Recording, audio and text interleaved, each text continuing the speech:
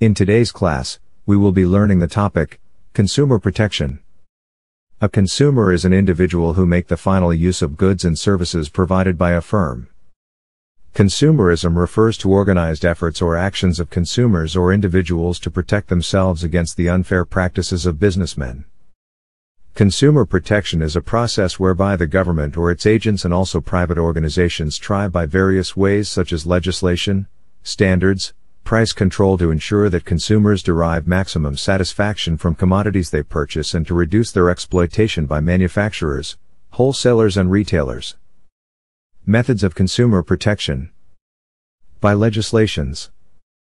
Through government agencies/organizations. By independent organizations. By legislations, many laws have been enacted by the government to protect consumers against unsatisfactory goods and unfair practices by producers and sellers.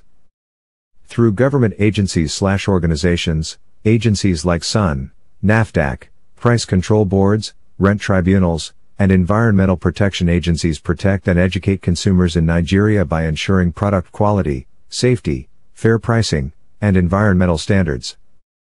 Independent organizations.